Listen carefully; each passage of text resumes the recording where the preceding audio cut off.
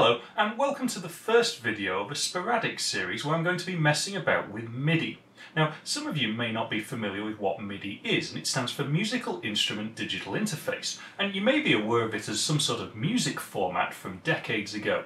And you'd be right, but what's interesting about MIDI is it doesn't transmit audio at all. There is no sort of waveforms or samples sent via the MIDI protocol. Instead, MIDI is a sequence of timing events that can be supplied to musical instruments and equipment as and when necessary.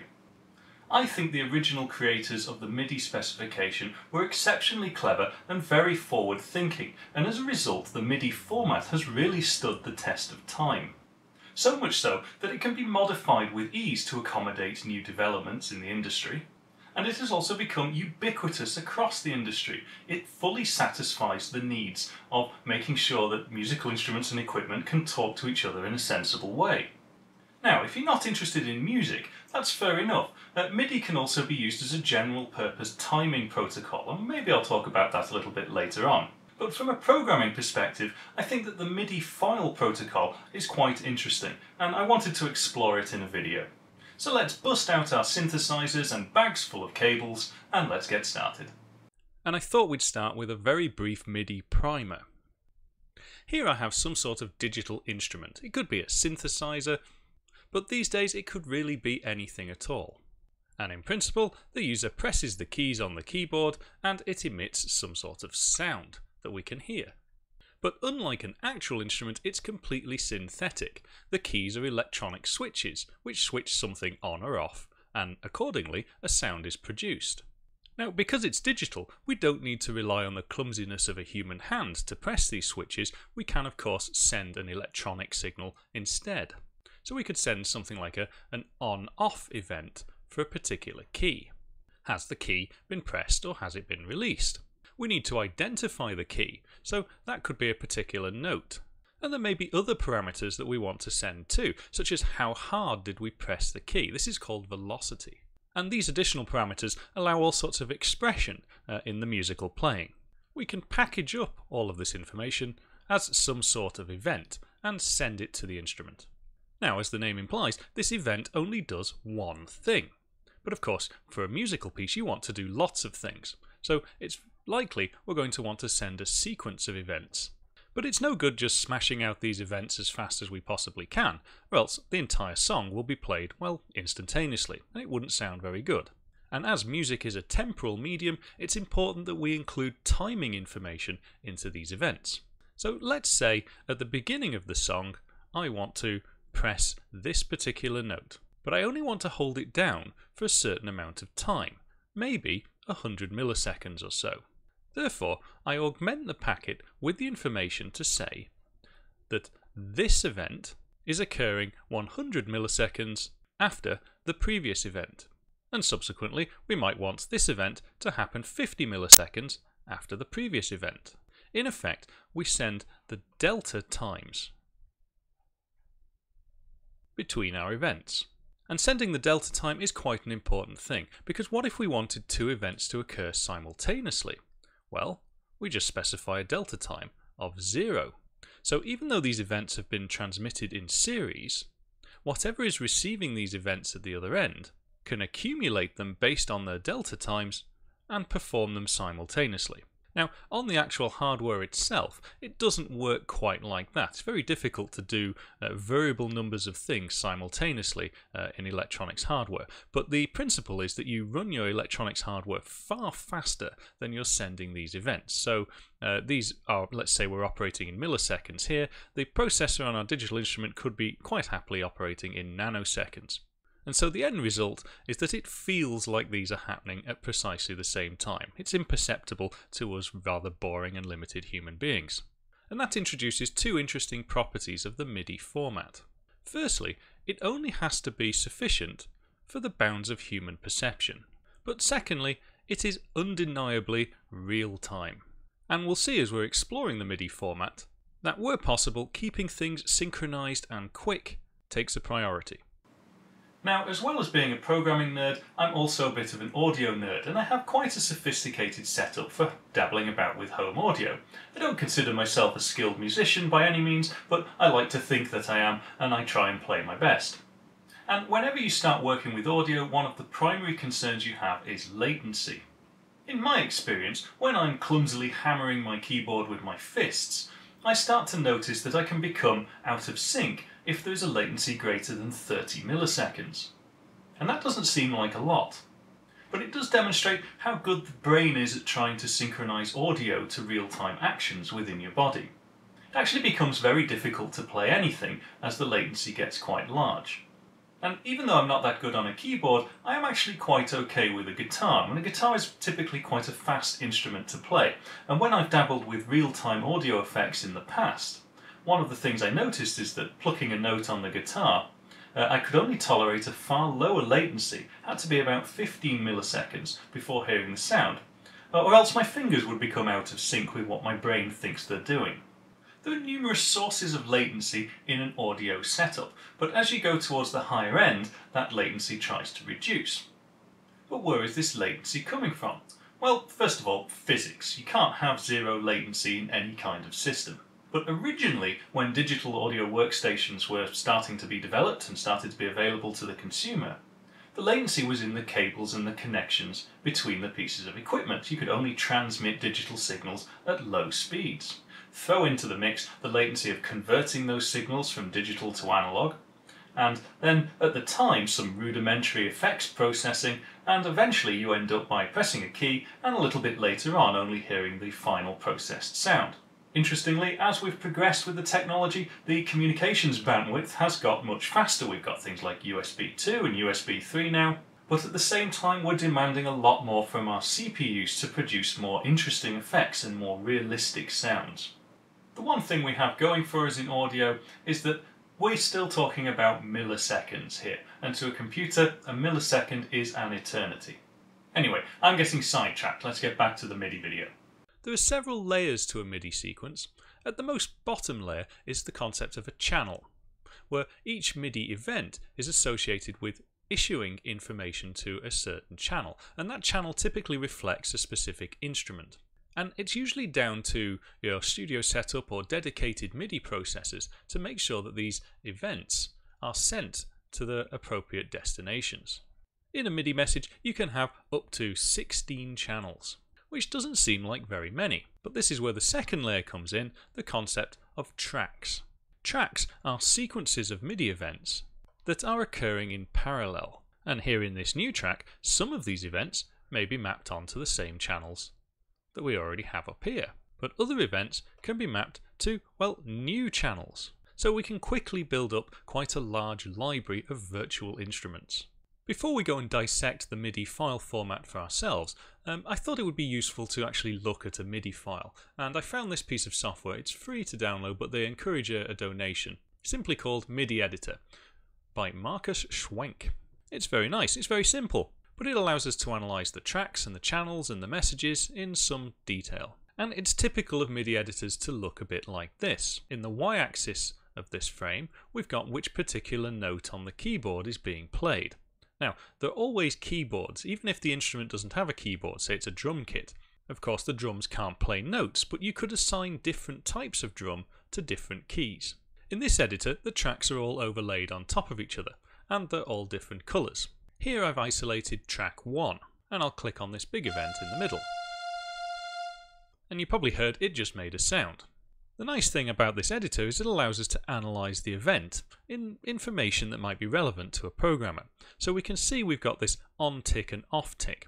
That's the delta time from the previous event. It's actually visualised here in what is called wall time. So this is real time, but the event itself will only contain the delta to the previous event. It tells us that it's playing note 77 and it's using a velocity of 100, so really hit that key hard.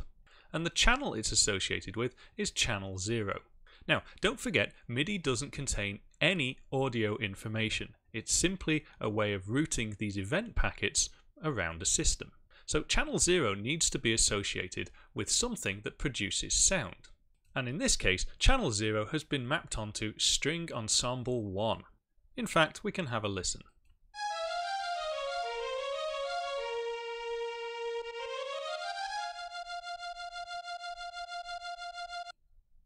These instruments on the side are virtual instruments provided by my Windows operating system. They sound a little bit flat and old-fashioned. Typical MIDI sounds, if you're familiar with those.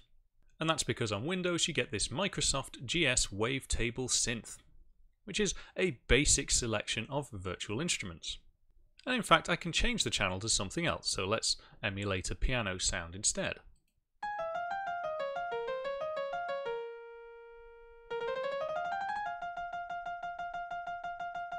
One of the nice things about events in time and pitches is they can be visualized on a 2D graph like this.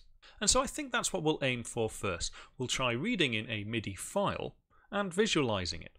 And I just love watching the complexity of things like this. But when it all comes together, it produces something rather special. I like it a lot.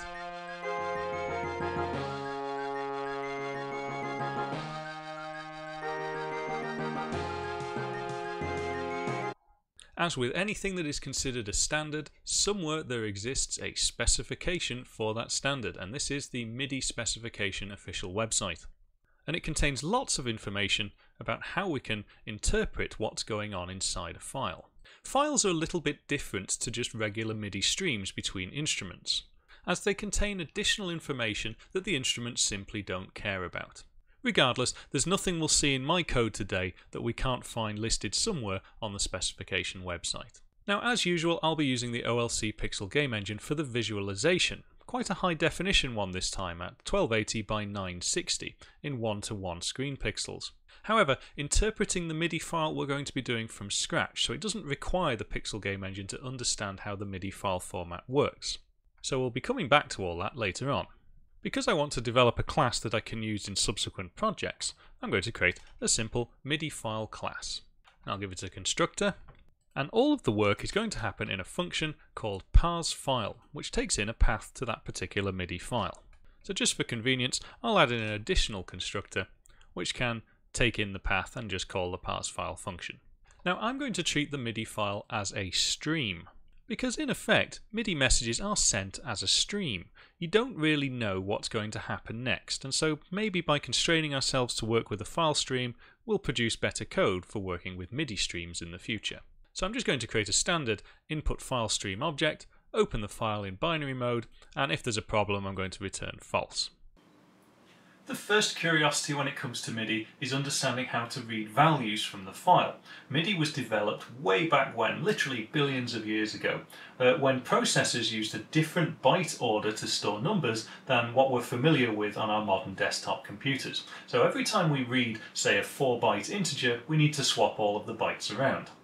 So I'm going to create some little lambda functions to do just that. I've got one here called swap32. It takes in an unsigned integer. Now that will be a different byte order than what we actually want. So the contents of the lambda function simply swaps all of the bytes over. I'm also going to create one for 16-bit numbers too. As I mentioned before, MIDI files contain lots of additional information that the instruments don't care about, but perhaps the editing system for that file does. So they can contain things like strings.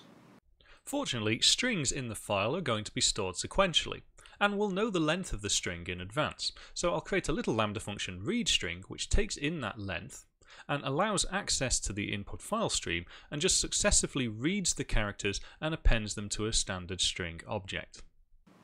Now we get to the second curiosity with MIDI files. Most MIDI files will never contain information that requires more than 7 bits to store. And that might seem like an unusual design choice for platforms which routinely work with 8 bits.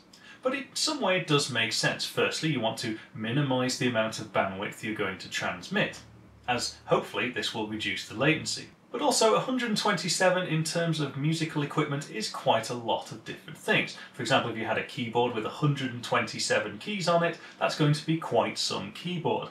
Alternatively, if you want some sort of expressionistic tool included in your MIDI event, well, 127 levels of differentiation within that expression is quite finite and high resolution. So this comes back to that human perception and real-time thing we were talking about earlier. It's good enough to get by.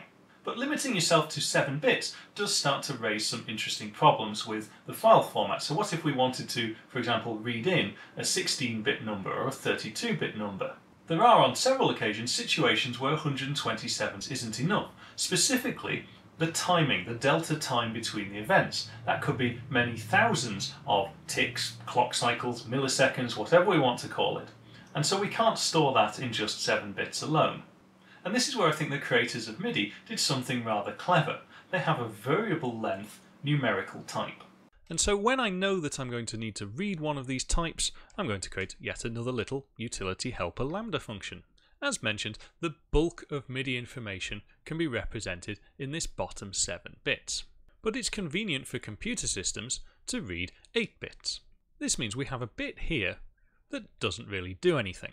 Well, what if we used this bit to signal to the parsing system that the value we're trying to read in is in fact greater than 7 bits? And that we need to read another byte in order to read the full value. So when we're reading a value, if that bit is set to 1, we now need to read another byte. Again, only the bottom 7 bits are interesting to us. But we can now construct a 14-bit word out of these 2 successive 7-bit reads. Now, what do you think happens if the next byte that we read also had its most significant bit set to 1? Well, the process repeats itself. We read in another byte, take the bottom 7 bits, and form a 21-bit word. And we can keep doing this until we see that the most significant bit of the last byte we've just read isn't 1. And that tells us we've got our complete word. Now, 7, 14 and 21 bits seem like unusual numbers, so I'm just going to stuff all of those into a 32-bit word. Now this may seem like a very rudimentary compression, but it works very well. When we've got low value numbers, we only need to transmit a fewer number of bytes. Great for a system where transmitting things increases latency. I'll store my accumulated value in this variable nValue, but I'm going to need a little helper variable which represents 1 byte. When instructed to read a value, the first thing I'm going to do is read 1 byte from the stream. Now that byte could be completely sufficient to give us the final value, so I'll read that into the nValue variable. But I need to check the most significant bit of this byte, because if it's set, then I need to keep reading. So I will take the bottom 7 bits of the byte that I've just read, and then proceed to continuously read bytes until I read one where the most significant bit isn't set. So in this loop, I'll read the byte, and I'll take my currently existing value and shift it all along by 7 bits, and OR into that value the new bottom 7 bits I've just read. Don't forget to return the final value from the lambda function. Now we're ready to parse the MIDI file. For convenience, I'm going to add in 2 temporary variables, a 32-bit and a 16-bit unsigned integer. MIDI files begin with a MIDI header, and this header contains information about how to read the rest of the file. The first thing I'm going to read in is the file ID. Now if I open a MIDI file in a binary editor, the file ID is always this MTHD. It isn't actually a number that means anything, it's just 4 bytes that can be instantly recognised as a MIDI file. Once I've read it in, I'm going to swap the bytes around and then immediately forget about it, because I don't care. The next 4 bytes represent the length of the header, and today I don't care about that either. The next 2 bytes tell us things about the format of the MIDI file, and getting embarrassing, again, I don't really care about that. What I do care about though is this next one, which is the number of track chunks, and we'll come back to that in a minute because we've almost finished reading the header. There's finally another 2 bytes to read, which ultimately I don't care about. So out of all of that header, all I'm really interested in is this value here. Track chunks is the number of MIDI tracks this file contains, and those MIDI tracks will contain the MIDI events. Notice we've not mentioned anything about channels here. That's included in the MIDI event itself, but as we'll see, there are ways to sort of augment what's happening in the MIDI ecosystem of whatever software is interpreting the MIDI file. The MIDI header is a fixed size, so as soon as we've finished reading precisely that amount of information, we're into reading the data itself. And we'll start by reading the track data. I know how many tracks there's going to be, that's my track chunks, so I'm going to create a loop which goes through all of the tracks. And just for convenience, I'm going to output to the console that this is a new track. If you didn't know, you can still output to the console in the Pixel game engine. That's why there's 2 windows that appear. Tracks themselves also have some track header information. 2 32-bit values, one which identifies the track ID, and if we go back to our binary MIDI, we can see that here. Again, it's just a text string that identifies I am a MIDI track. And the next value is how many bytes are contained within that track. Now, if you parse your MIDI file properly, you're not going to need that value either, because from now on, everything that we read is going to be a MIDI event. And all MIDI events are deterministic in size and content. I guess you could use the track length to check for corruption in your MIDI file, but it also allows you to completely skip reading a track. If you wanted to just skip the next n track length bytes, you could get to the next track. However, we're not interested in doing that. There is one particular MIDI event which signifies the end of a track. So I'll create a Boolean flag just to keep track of whether that's happened. And then I will sit in a loop, making sure that we don't prematurely reach the end of the file, but also keeping an eye out for that event to occur, where now we're going to read in and process the MIDI messages. I'll start by assuming that all MIDI events contain a time delta value and a status value. The status value will tell us what type of event it is. You'll notice, however, there's a little asterisk next to the status byte, because we'll see later on that not all MIDI events do include a status byte. But let's keep it simple for now. So the first information is always going to be the delta time from the previous event for this particular track. And that's going to be one of these variable length values. So I'll call our lambda function to read that in. And then I'm going to read in the status value of the MIDI message. Now, there's lots of different types of MIDI message, so it's time to start bringing in some information from the specification. As part of my MIDI file class, I'm going to add 2 enums, and I've primed the values of this enum with the words necessary to represent that event type. So in this case, we see things like voice note off and voice note on. So that's pressing a key and not pressing a key. We've got other controls which change the expression involved with the note, so pitch bend will slightly change the note whilst it's playing. We also have another type of event called system exclusive, and we'll be using that too today. System exclusive is not directly involved in producing sound, it's more about configuring the environment or the instrument. Note that it is the most significant nibble of this byte that really contains the information. The bottom 4 bits of the status event indicate which channel the MIDI event is being targeted at. So we only need to compare the top 4 bits of our status byte to see what the event means. And there's no real way around this, we're just going to need to successively check each permutation. So note off, note on, aftertouch,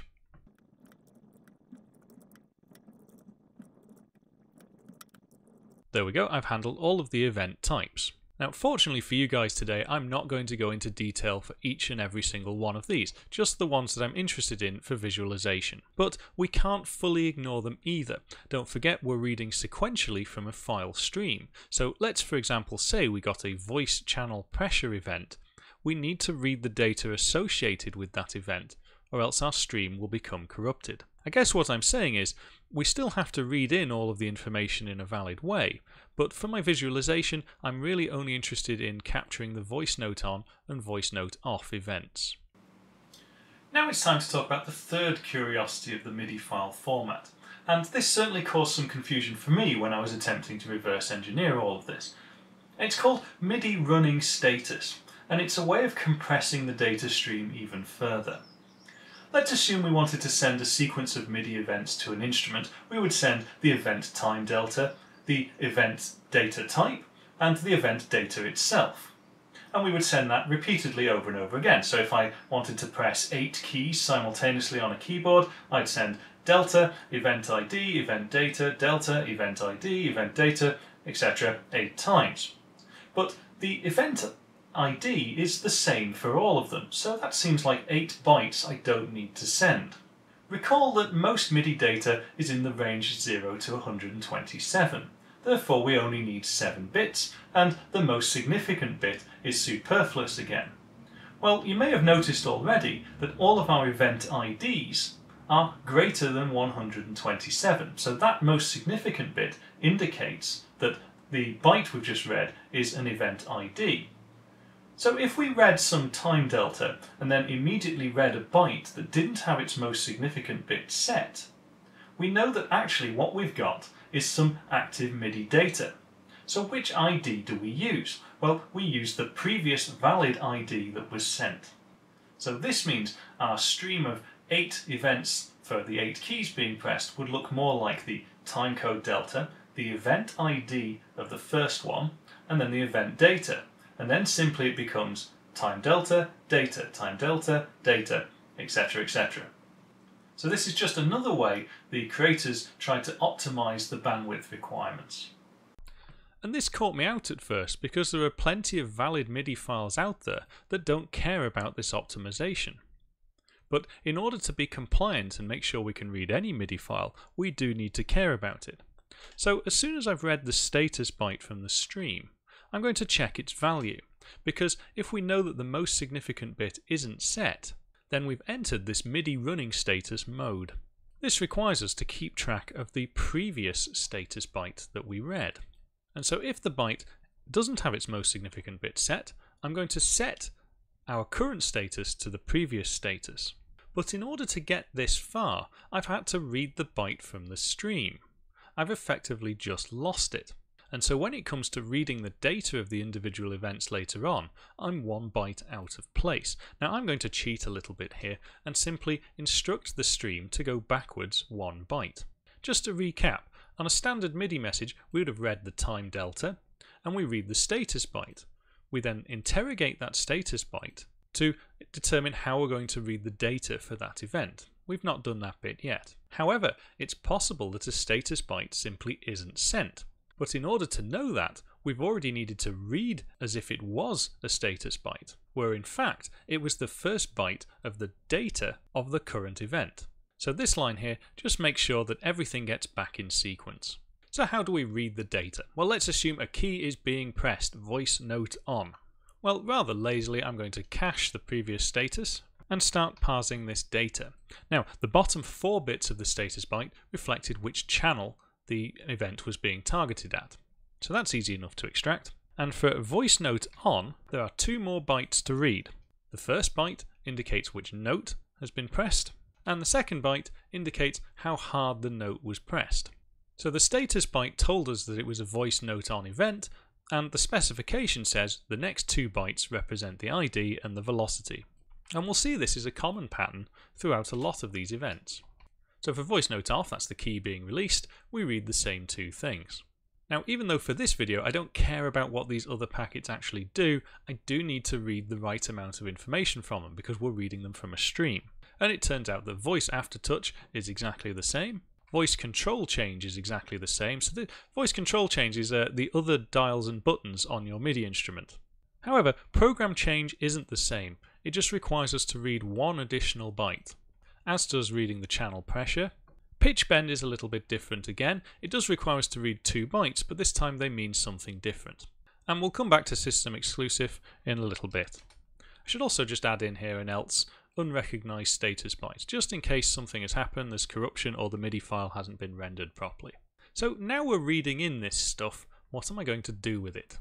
Well, my intention is to render the MIDI file on the screen in a way similar to what the MIDI editor I showed earlier is doing. So I don't really care too much about using this as some sort of MIDI processor, but I do care about translating the events I'm reading from the file into information that I can use in my application. I know potentially I'm going to have multiple tracks, so I'll create a structure called MIDI track, which I'm going to have a string for the name, a string for the instrument, and I'm also going to have 2 vectors. These vectors are going to store the events in 2 different ways. The first one, MIDI note, is just simply the key, the velocity, when it starts and how long it's going to be. So that will effectively be what I can draw on the screen. The other is going to be a MIDI event. It's sort of a cruder form of storing the MIDI information. And I'm only interested in notes being pressed, notes being released, and everything else I'm not bothered about. So as we now read through the file all of the different MIDI events,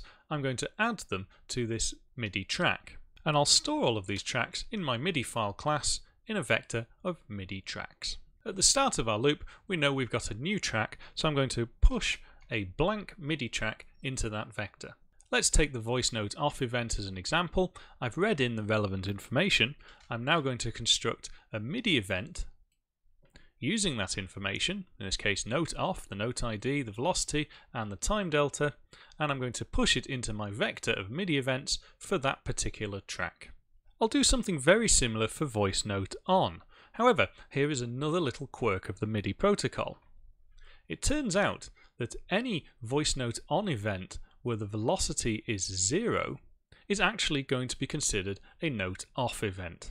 So I will check what the note velocity is and then add to my vector events, well, the appropriate event.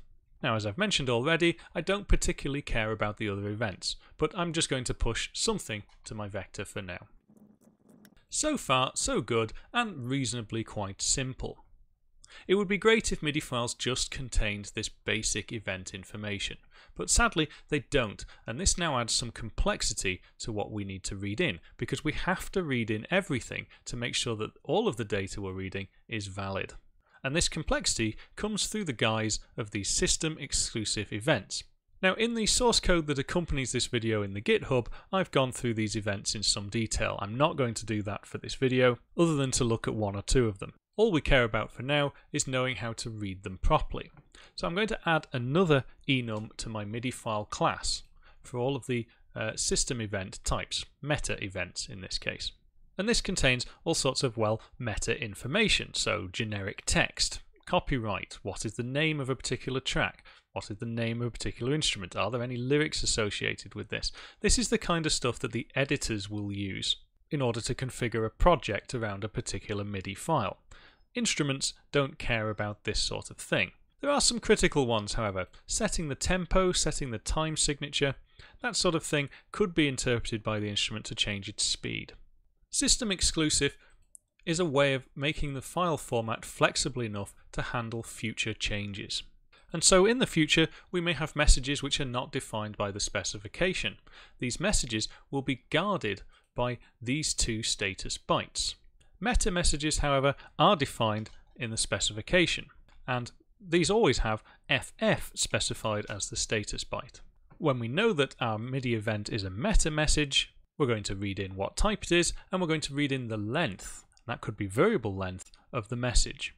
Then it's simply a case of just processing the type. Now I've just cut and paste all of these in, all of these different meta message types. I'm not going to go through them in detail, but we'll have a look at some of them. So once we've recognized that the type, for example, is the copyright information of the MIDI, and we've read in the length of the message, the specification says that this is going to be a string of that particular length. So we're just going to read in that string with our readString lambda function. The same applies to things like the track name. That's totally decided by the composer. I think it's quite interesting to read the track name in because we can visualize it later with the MIDI events. And believe it or not, that's that. Read the header, read how many track chunks there's going to be, then read each track chunk individually, read the track chunk header, and start parsing the events. The events all have a delta time, they all have a status, and they all have an event body. If the event happens to be a system exclusive event, then it could be anything that we want. That needs to be defined particularly for a specific system, or it's going to be one of these meta events, which is defined by the standard across all MIDI files. And that's it. So we can start to test our parser by loading up a MIDI file. And I'm going to do that in onUserCreate. I'm just going to load the MIDI file that I was playing earlier. You'll notice that in the meta events, I've outputted a lot of stuff to the console. So if I run the application, the Pixel Game Engine doesn't do anything, but if I click in the console window behind it, we can see what's been outputted. And there's been a whole bunch of tracks there. We've managed to determine the time signature and the tempo, 185 beats per minute, and we can see that each track that we've read in has a name associated with it, typically which instrument is going to be played. There's also been some stuff in there that shouldn't be there. And this is one of the final curiosities I've learned about MIDI files, is they contain all sorts of junk that doesn't necessarily adhere to any particularly known standard. So that's why we have to be careful about making sure that we do read everything that we need to read. Well, I'm satisfied that there is certainly MIDI data being loaded. But right now, our MIDI file class contains vectors per track, and those vectors contain MIDI events. I'm now going to convert these MIDI events into something I can visualize. Don't forget the MIDI event works with delta time. And delta time is a little bit tricky when you want to draw things in the future. So I'm going to convert the relevant MIDI events into discrete MIDI things that have happened. So I'm going to turn them into these MIDI notes. I know the key, I know the velocity, I know when it starts in real time, and how long that note is held for, i.e. my MIDI note doesn't care about on or off. Once I've finished parsing the MIDI file, I'm now going to do this conversion from events into something which is more useful to me. So I'm going to create a little auto for loop that goes through all of the tracks for this MIDI file. Tracks can be treated in isolation, they run in parallel to each other. So timing information doesn't happen across tracks. I'll create a variable called wall time, which is my real time value.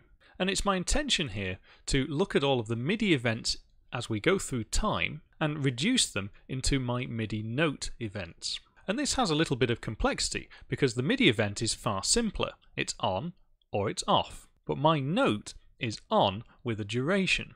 So I need to keep track of which notes are effectively being held down at any given time and when they are released. And I'll do this by creating just a quick temporary list of MIDI notes of my list of notes being processed. And now it's time to iterate through all of the events in my vector of events. We know where we are up to in real time simply by accumulating the delta of every event. Now the deltas could be 0, that's okay, real time hasn't progressed. That just means two things are happening at the same time. If the event is a note on, I'm going to add one of my MIDI notes to my list of notes being processed. The problem is I don't know what the duration of this note is until I find the corresponding MIDI note off event for that particular note. And I'm really sort of hacking this together. I'm sure there's far more effective ways. If the event happens to be a MIDI note off, I'm going to search my list of currently processed notes to see if it's the same key. And if that search yields something, that means this is a note off event for a key that's already being processed. I now know its duration. And so I can work out its duration by looking at the current wall time minus the note that we've found start time.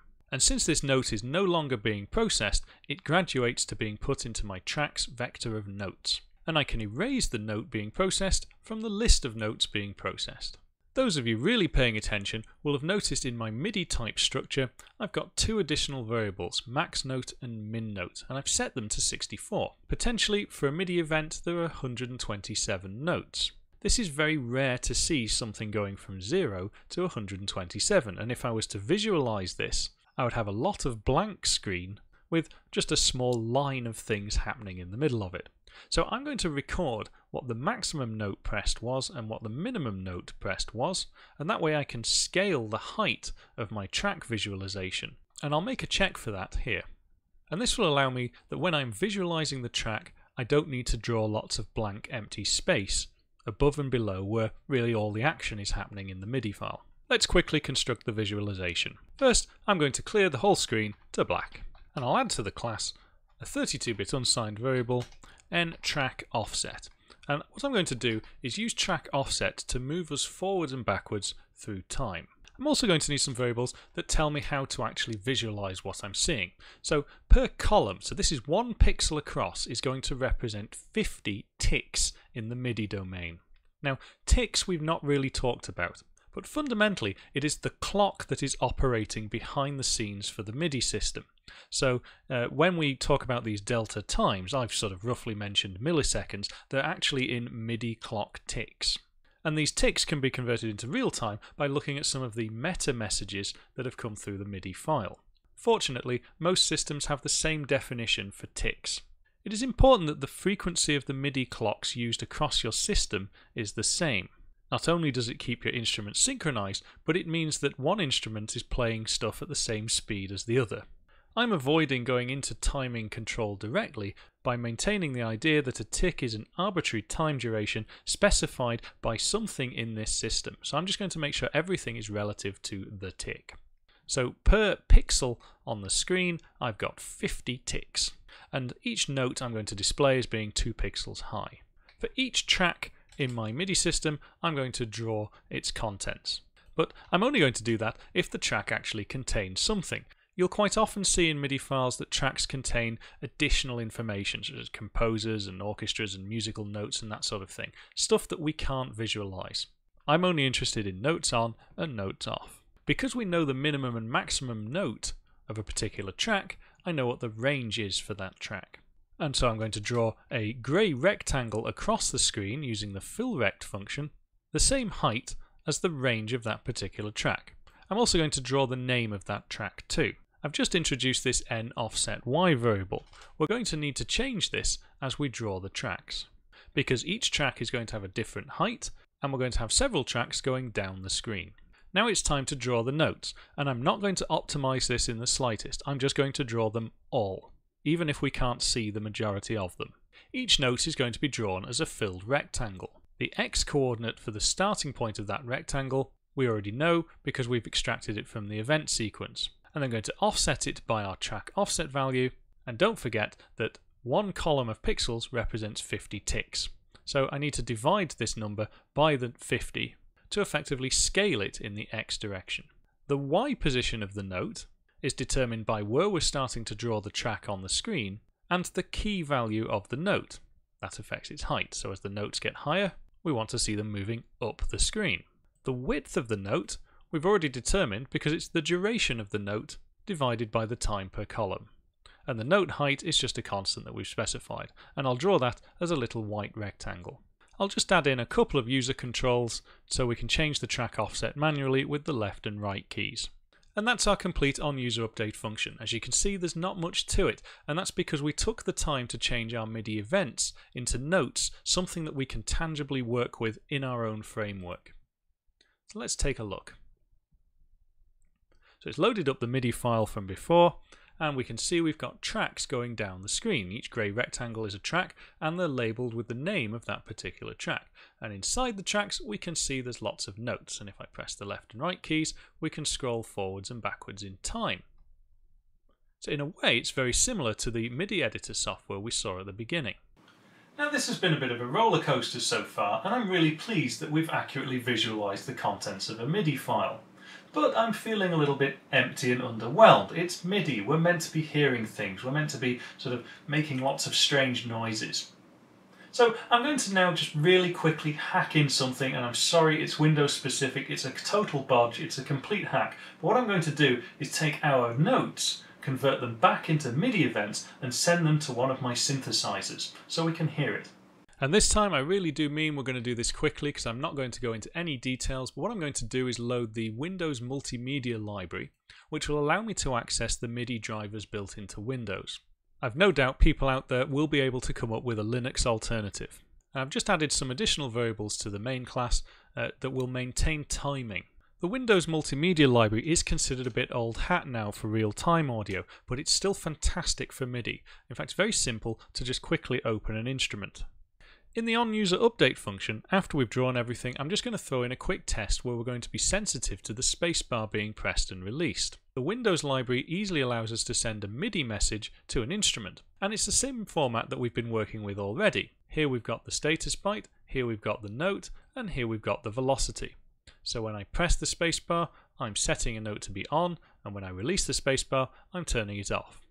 So here you can see one of my synthesizers. If I press a key,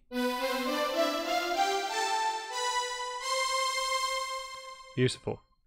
And I've connected my synthesizer to my computer via USB, and it will transfer MIDI information via the USB. So let me start my application, and we can see the MIDI track that's been drawn, but I press a key on my synthesizer, but I can also press my spacebar. So the spacebar is linked to my synthesizer via MIDI. Now, I'm not kidding when I say this is bodged code at its best. It violates all sorts of rules and principles. I do not recommend that you do anything this way. But it's just to allow us to prove a point. So what I'm effectively going to do is take our note sequence, convert it back into MIDI, and issue those events to my synthesizer. So let's take a listen.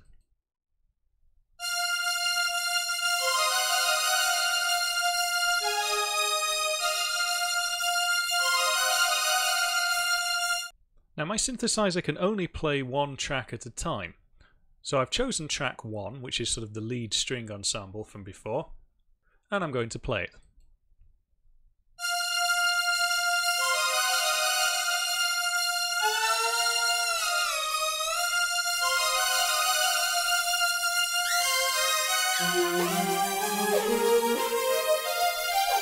And hopefully you can hear that I can real-time manipulate the sound from my synthesizer.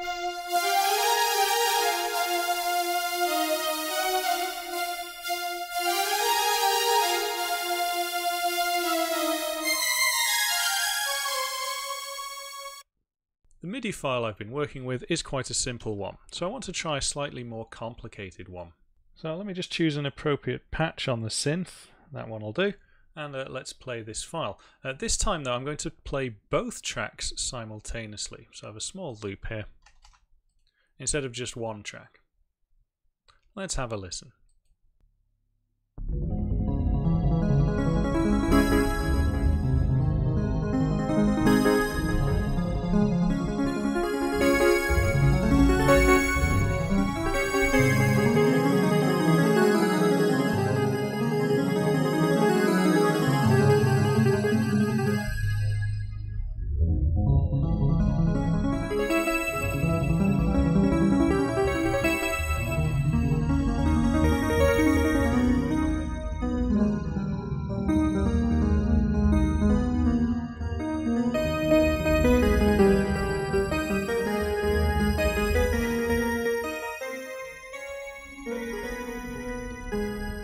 And as we can see, it's quite happily loaded in absolutely every single MIDI note. There's an additional track at the top here that contains tempo change information, which I'm not using in my playback. But this is a very sophisticated MIDI, lots of different notes going on. It seems to have loaded it all and handles it quite well.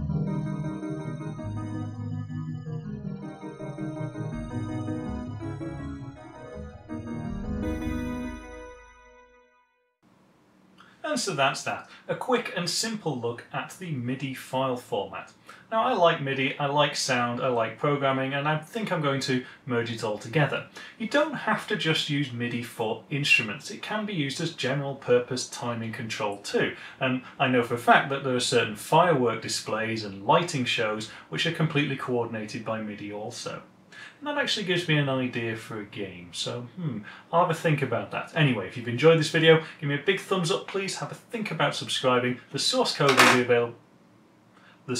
be available on the GitHub, and I'll see you next time. Take care.